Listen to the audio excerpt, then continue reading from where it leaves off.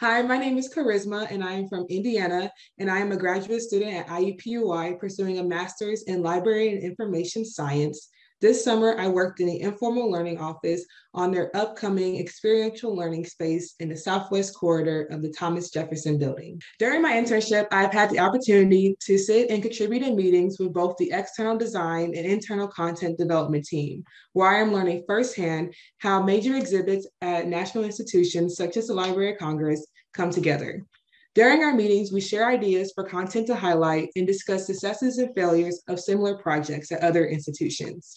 The hope of this new space is to connect kids, teens, and families to the collections and resources of the Library of Congress that educate and inspire them to use it for their own creative purposes. In my role, I am developing prototype research quest boxes, drawing from the Library of Congress's primary source collection. Their content includes a research question, a creator story, and a minimum of 5 collection replica items with kid-friendly captions. The purpose of these boxes in a learning space is to allow families, specifically those with children ages 9 to 13, to have the opportunity to dive deeper into interesting topics so they can learn together. Prior to the start of my internship, the Informal Learning Office completed 10 weeks of prototyping with sample quest boxes.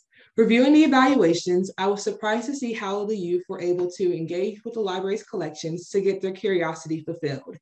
As I worked on my quest boxes, it was important for me to continue to feed into that curiosity. For my first project, I worked on taking a box that existed, looked at its feedback, and incorporated it into a new design. The box that I worked on originally was an introduction to the Children's Crusade of 1963. After reviewing the feedback, we brought in a topic to showcase how youth were involved in the civil rights movement. Some items that are going to be included in this box are an interview from Freeman Habrowski, a former university president who participated in the Children's Crusade at 12 years old, a St. Paul Reporter newspaper from 1963, an interview from Glenna Fuchs, who is a student at a freedom school, as well as various images of youth protesting in 1960.